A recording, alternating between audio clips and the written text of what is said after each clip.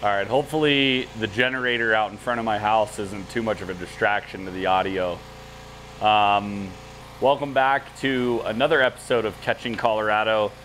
Today we're gonna do something a little different. I have been working on my outboard, which is a 200 horsepower Yamaha VMAX.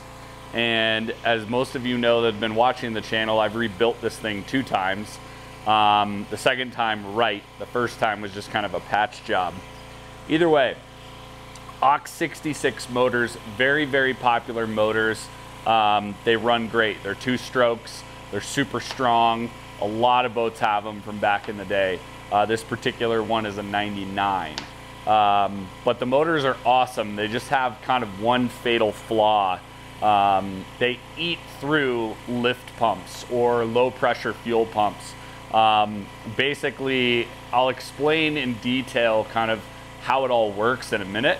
But the fuel is pulled through the bulb that you squeeze and pushed into the onboard fuel filter, which is in the engine. And then from there, it is pulled up to the VST tank through what they call a lift pump or a low pressure fuel pump. How the system operates is each pump has a diaphragm in them, and there's a vacuum port behind each pump, and it kind of sucks that diaphragm, and then that diaphragm moves in and out to push the fuel upwards. And there's 3 of these.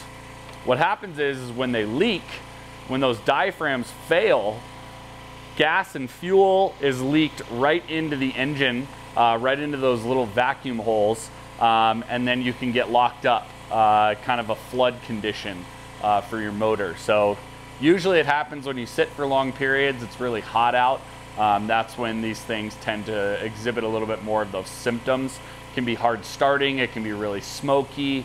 The only fix for them is to replace those pumps, and they're $40 a piece, and you have 3 of them, and usually more than one go at a time. I have replaced probably 10 of these pumps in the last 2 years, and I'm done. So there is a replacement kind of modification that you can do to bring the fuel right up to the VST tank and bypass using those vacuum ports, so you kind of eliminate the flood condition and you completely eliminate using any lift pumps. So my goal is to replace that on my boat. There's not a video that I've found of this being done, so I'm gonna kind of walk you through the steps, and we'll just go through it and see if we can resolve this issue and hopefully be done with lift pumps forever. So let's head into the cowling and take a look in the engine and see if we can talk a little bit about what we're gonna do to remove the system first. All right, so now we are over at the engine. This is the VST tank.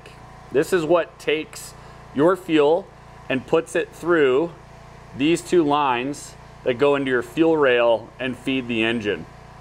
This right here is where the fuel comes into the VST tank, and it does that through a series of these lift pumps. So I've got 1, 2, 3, and you'll notice I put dates on these things just so that I understand when they were replaced. And so I've got some that are a little older that I replaced diaphragms on, and then some that are brand new pumps. But this is the bottom pump.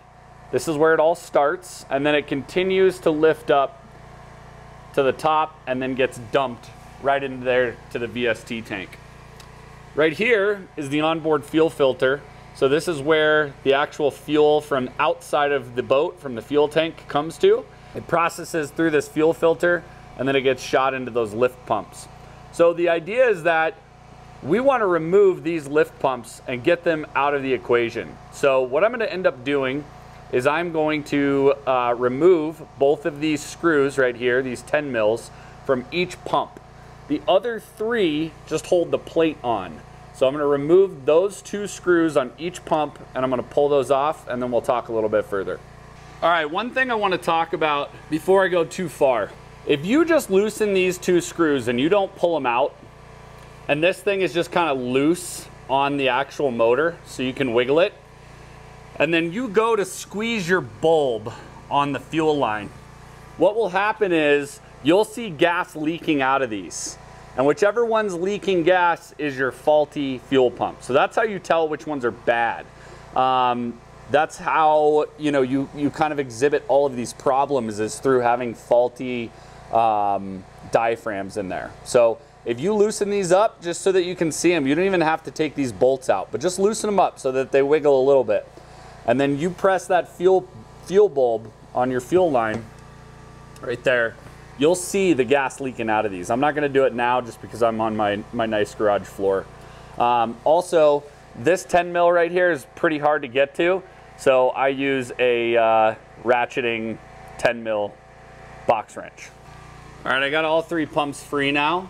So I'm just gonna start cutting these zip ties off that I have holding the fuel line on. This is the one that we're gonna be replacing on the VST tank. So I'm just gonna go ahead and chop that. You might have some other sort of clip system.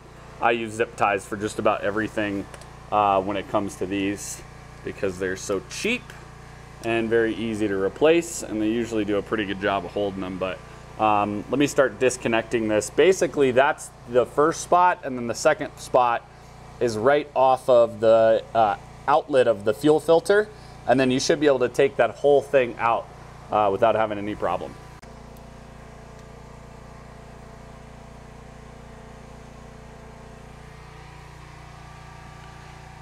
All right, it looks like my VST tank is blocking me, so I'm just gonna loosen a couple screws so I can get it out.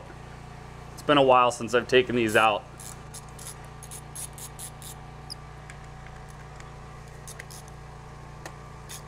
Just 3 screws on this, 2 on the top, 1 on bottom. I'm just gonna remove the bottom and 1 of the top and see if I can just rock it out of the way.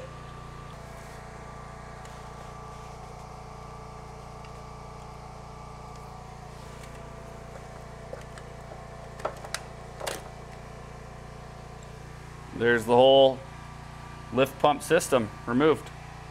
All right, so now if we just look in here, you'll see there's actually gaskets. And that little hole right here, that little hole is where the vacuum comes from for these pumps. So you can see, I mean, the gaskets look brand new, but that's what's causing us all of our issues. So we basically want to cover these holes. We're removing the lift pumps. They won't be here anymore. So we're gonna cover these holes with a plate, and I'll show you what I've got for that. So the plates that I'm gonna use to cover the holes, they come from Speed Doctor Racing Components, and they will send them to you. Basically just like a thick plate that just covers those holes. So I'm going to put these in each of those 3 slots on the motor. This prevents any of that vacuum from escaping and just keeps the motor running as it should. They also come with these gaskets. Now the important thing about these gaskets is they don't have the hole, so they provide a good seal. So you need these gaskets, the ones without the hole, in order to close that vacuum port and make sure you don't have any issues. So I've got 3 of these, 3 plates, and then I've got all the bolts for them. I believe I paid 35 bucks. Great deal for a lifetime of never having to deal with these things again. The heads of these are Allen wrenches, so make sure you have an Allen wrench. All right, now what I'm gonna do is I'm gonna take my lift pump plate, or my vacuum port plate. I'm gonna take my gasket and a bolt, and I'm going to bolt this up to each of the 3 locations.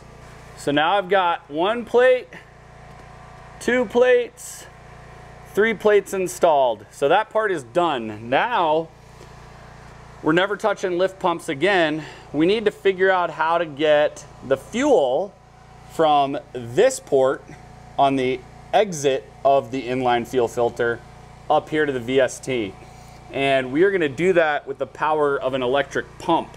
But for everything we need to know at this moment, we just need to get a line from here to the top of the VST. So I'm gonna connect to that now so that we don't forget and we don't have any fuel issues down the road.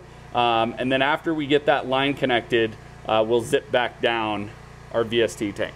So that is your completed fuel system mod for the inside of the motor, and then we have some electrical work we have to do too. But we have our supply line going into the VST tank. I've made really wide bends here so that nothing gets pinched. And path of least resistance, right? We want a very short lead to the VST tank. So then I've got that other end going here. That's the outlet of the filter. And then this is the inlet. So gas is gonna get pushed by the pump into the filter. Then it's gonna get pushed up this line and brought right into the VST tank. So I didn't make this too long or too squirrely, just enough so that it's not gonna kink. And then we have our 3 plates installed. Now we've completely removed that part of the fuel system for the lift pumps, and now we're on to doing electrical, which we're gonna play around with these wires up here. I'll talk about in just a minute. Okay, so the next step in the process after you've done the conversion of the fuel system is we are moving this system from a mechanical system where actual physical diaphragm is pushing in and out to push the fuel up to a electric system. So we have to tap into the motor somewhere so that when the motor is on, that fuel pump will continuously support fuel into the VST tank. And there's no better way to do that than to use the existing lines from the high pressure fuel pump, which is inside of the VST tank. So there's 2 lines right on top, one's positive, one's negative, and we need to connect a trigger wire to them. This is not gonna power the pump. This is just gonna tell a relay to switch on, and we will power the pump from the battery. The VST system, I'm not sure how much current is built into it, but we want to be able to give the relay a trigger, but we don't want to power it completely off the VST. So that's why we're using a relay. So we are going to use these 2 wires. I've got just little circle butt ends on them. I forget what they're called. Terminal connectors, I think. Let you guys see those there. And I'm gonna put these on each post of the top of the VST. And then we have a little bulk here. So we're gonna have to trim down the plastic that kind of covers those connectors just so that these wires can sneak out. I chose to do a solid copper wire in a sheathing. I think this will be easier to run because this does need to run out of your motor and into the back of the boat. So I've left it on the spool for now. I'm not sure how much I'll need, but I'm just gonna end up connecting these to the top of the motor. So let's go do that now. All right, so I have my wires here, and what we're looking at is just right here on top of the VST tank. And the way that I understand this is that this one on the right, this is your negative battery spot. And the one on the left, which is the red, is your positive, which makes sense, right? Red is usually positive. So I'm going to hook up red to red, and then I have a white wire here, and that white is gonna go to my blue. This little plastic piece is just a cover, and we're gonna have to trim that up just a little bit so that we can snake out that cable once it's connected. But for now, let's get it hooked up.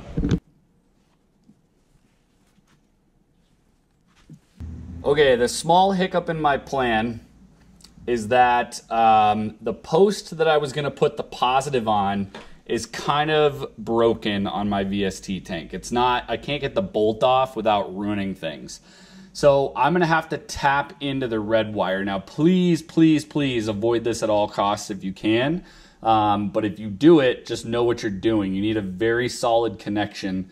Now I'm gonna do this at the bottom of the pigtails because these can always be unplugged and repurchased. The harness, the wiring harness for your whole motor is a huge pain in the butt. So make sure it is on this side of these if you absolutely have to, but I would really highly recommend you don't do this.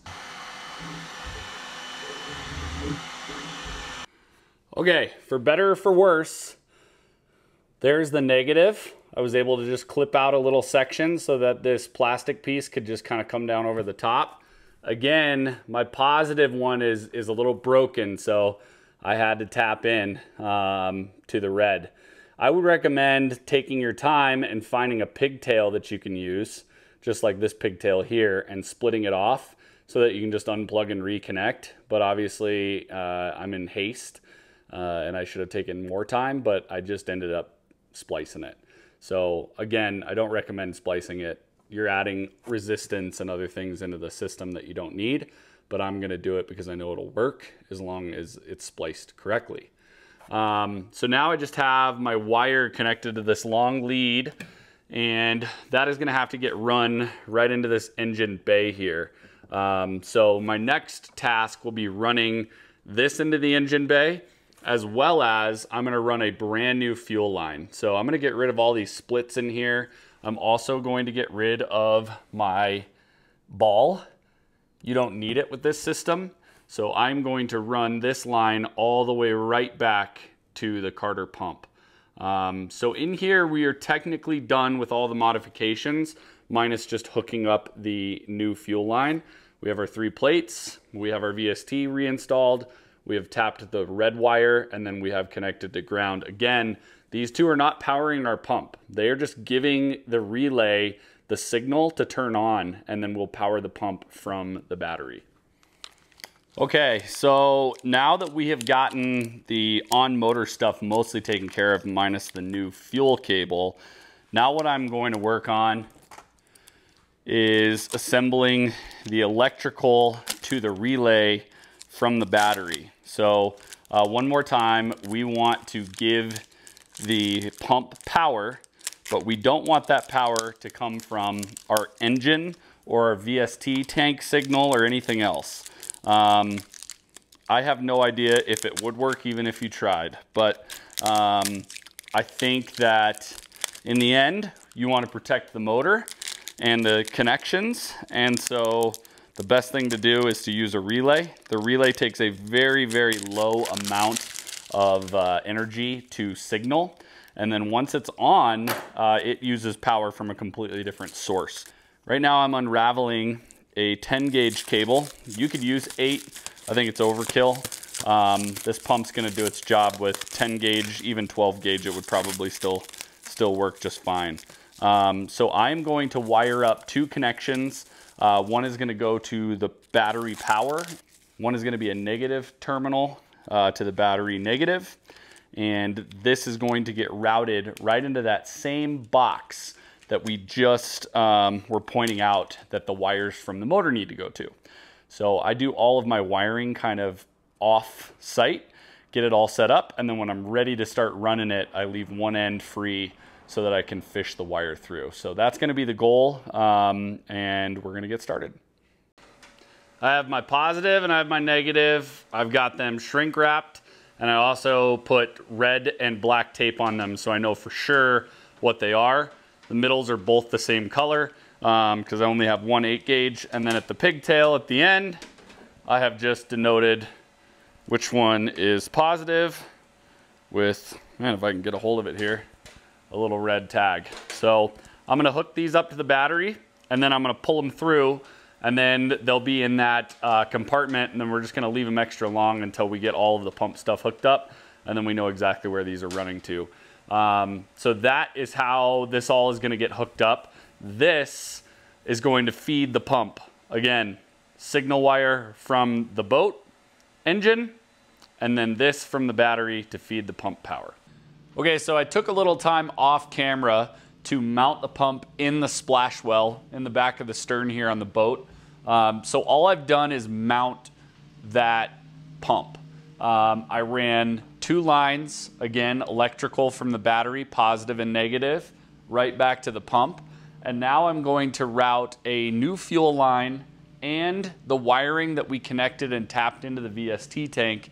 We're gonna run that all to the pump as well. Once I get everything run, I'll show you exactly how to hook it up. Okay, so over here on the right, we have the inlet pipe. That is 3/4, and then over here on the left, we have the outlet pipe, and that is 5/16. There's the pump, there's our 2 pigtails we haven't hooked up yet. And then if I flip this thing around, just looking the other way, you'll see right here is my filter. So I've got a couple lines hooked up to that. One is coming from the fuel tank. That is the one that's going straight down. And then the other one is going to my kicker motor. So the one on the back side is what's feeding the actual pump. and is going to feed my main engine. So that is the filter. I have this set up that the fuel goes into the 10 micron, which is also a water separator, and then it goes into the pump, and then the pump carries it all the way up to the engine to the onboard filter. So that is basically the entire connection for the fuel line, and now we are just worried about hooking up the electrical and the relay, which I'm going to show you next. All right, so we've got all the plumbing done. Now it's time to wire in our relay here. We are wiring in a 5-pin relay. You see that there? You can wire in a 4-pin if you want. 5-pin was cheapest at my store, and I was able to find it. This is a 30 amp relay. And I'm going to put up on the screen the wiring diagram for this so that you know exactly what goes where. I would say the biggest thing is when I was researching this, the 86 and the 85 pin were really contradictory. A lot of people said you wire ground to 86, you wire ground to 85. Which one's the ground coming off the VST tank? On any 5-pin relay, 85 is the ground, not 86. So if you're using a 5-pin, 85 is the ground. With a 4-pin, they can be swapped, but I would still recommend, just for your future knowledge, 85 is always the ground pin. So 85 is going to be our ground, and 86 will be our positive. So that's how we're going to hook this up. Again, I've got the little diagram for you there, and we're going to get everything connected.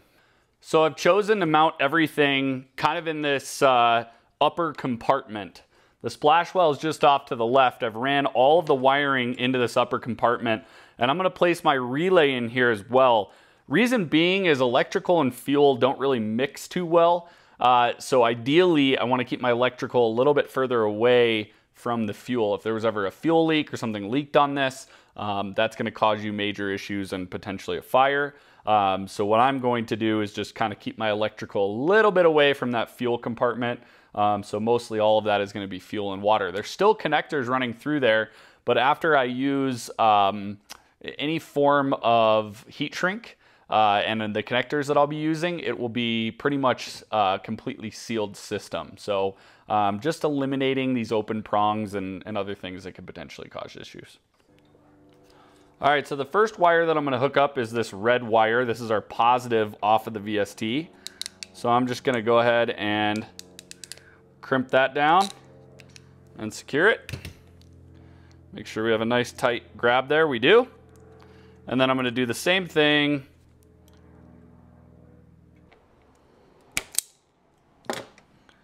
all right, so we got our 10 gauge connector coming off the battery here. So we're going to put our spade connector on, and then we are going to crimp that down. There we go, like so. And then we're going to hook it to this bottom pin here. You'll notice you have 3 going the same way. This bottom pin is number 30. That's where your positive from the battery goes. So we've got the positive now hooked up, and now we can hook up the other connections. All right, so now what I'm doing is I'm extending the wiring for the pump down here and bringing it into this little access compartment here instead of keeping the wiring in the splash well. So the positive connector for the pump is going to go directly above the input from the battery. So this one is going to be a vertical and this one's going to be a horizontal. So we're going to hook this up to that horizontal port. And that is how the pump is going to get power. Now, these 2 prongs on the outside are the switched power, and that's going to tell when this relay will turn on, positive and ground. The middle pin we're not going to use. So sometimes in the middle of these things where you're not using a connector, I don't like anything touching that.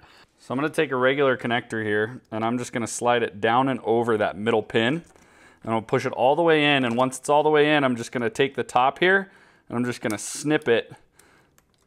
And that's just going to provide a little bit of protection from other pins accidentally touching that. And then I can heat shrink this back over the top, and it will shrink down and cover that little metal exposure. So just a safer way to hold your pins in there, and a lot cleaner too. So now what we want to do is we want to hook up the red wire from the VST tank to the trigger on the relay. So looking at it in the same orientation we have been, it is this pin on the left. That is number 86. 86 is our positive and 85 is our ground. You can look on all of these and they'll have a number on them so that you can see for sure, but 86 is our positive. So we're gonna take that positive and we're gonna clip it on there. So now all we have left is ground. So we've finally finished up all of the wiring for the boat.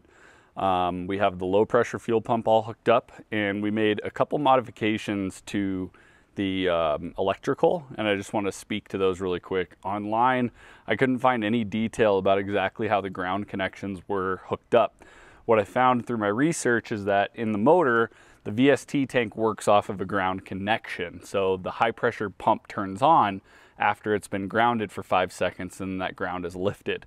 So therefore, by wiring the ground from the VST with the other grounds, it stayed constantly grounded and kept the pump running. So after a little bit of modification, what I've done is I've just taken the ground from the motor, from the VST, and run that to the ground pin on the relay.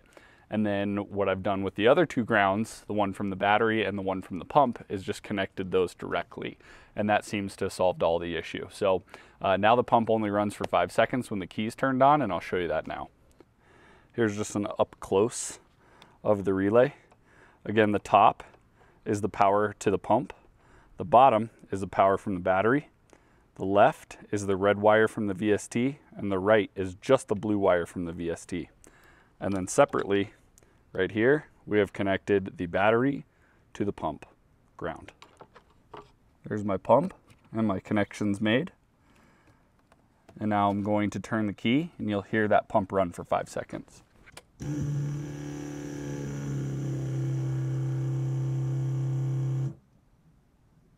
So as you can see, the pump only ran for 5 seconds.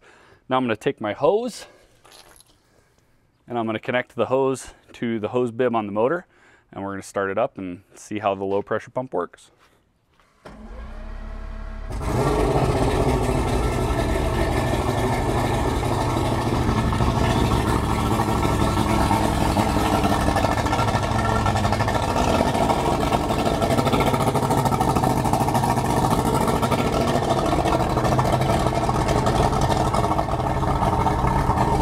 Stick your hand in here and just verify that the pump is running, which it is. I feel it running, so that part's good.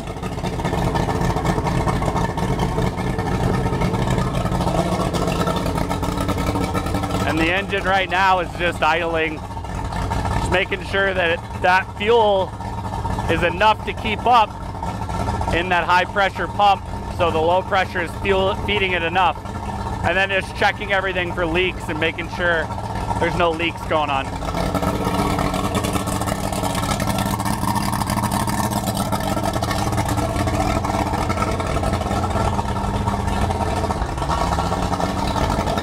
I'm going to continually run this until the motor drops down in RPM. Usually it takes a few minutes for it to warm up, and then it'll drop down in RPM. Right now we're about 1200. We want it to go down to about 700. And then we know that enough fuel has been run through it to not only keep it warm, but it just shows us that the fuel pump can keep up.